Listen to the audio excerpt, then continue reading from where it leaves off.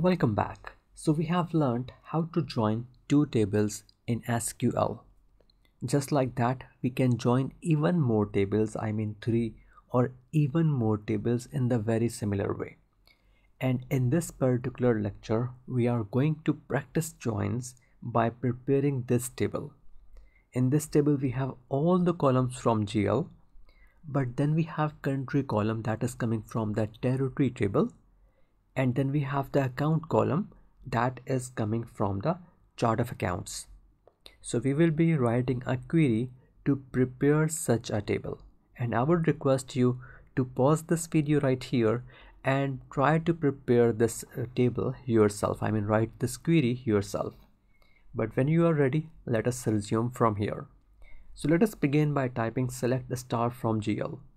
That will give me this data, the first data that then I need. But now let us go back, and rather than star, I would say select a star and then country and then account. So of course this query is not gonna work at this moment. The reason is, of course, this data is simply not available in the GL. So I will go to next line and I would say join. Join what? Join territory table. On what?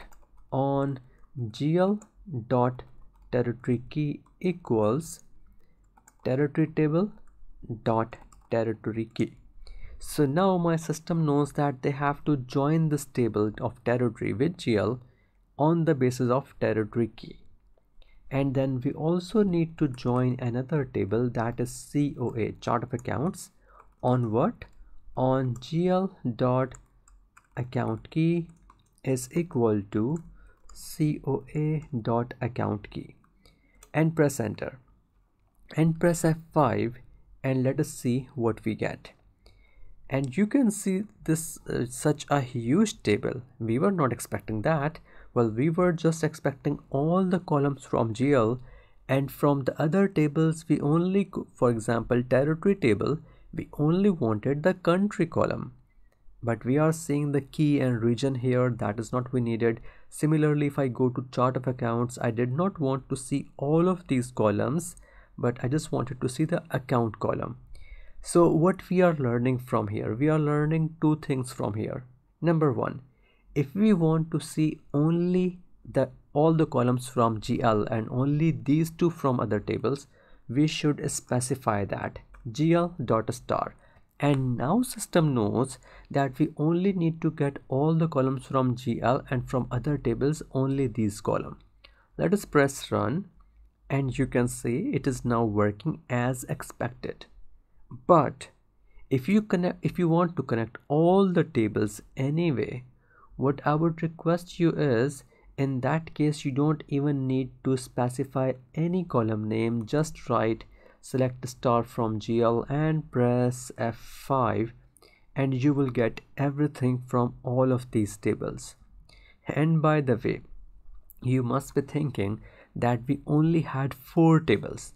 The GL was the main data table, whereas other tables were just the dimensions table. So why leave the 4th table? That innocent table should also be brought in here. So I would say join calendar on GL dot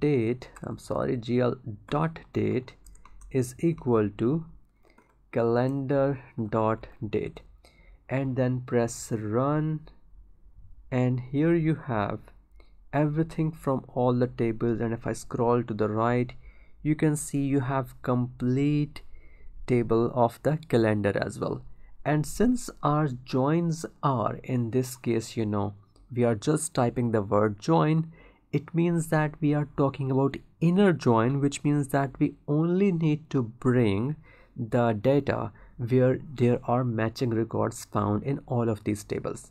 But if you want to see everything from the calendar table, all you got to do is type full join on calendar, and then you will have everything from the calendar table, which means that now in this case there can be null values as well in some of these cases. So it is possible that on some of the dates there are no transactions in other table, in the GL table.